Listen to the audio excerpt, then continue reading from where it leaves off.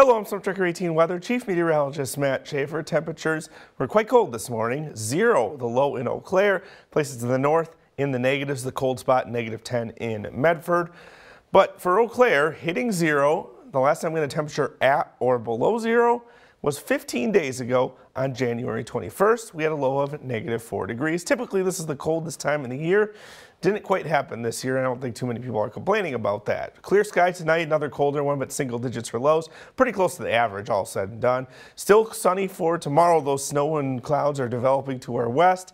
It tries to move in overnight, and for Friday, there's a chance we get some very light accumulations, but at worst, I think it's just going to be a minimal impact event, most likely a non-impact, just some flurries or very light snow showers. As we go through the rest of the day Friday, again, just a chance for some of that flurry activity or very light snow. 7 for the low tonight, right around average, but a clear sky and light winds, so not much of a wind chill effect. 30 for a high tomorrow, a little warmer than what we got to today. Should be mostly sunny, and some clouds will try to work in the evening with the combination of the sun and that breeze out of the south. Even though it's not a strong breeze, helps warm us up to near that 30-degree mark. Temperatures cool down a bit for the weekend on the highs, but you'll notice the lows, they warm up. They're back into the teens because of the cloud cover. That does come with those snow chances. You saw in Futurecast, not a big chance Friday, just a slight chance for very light snow or flurries.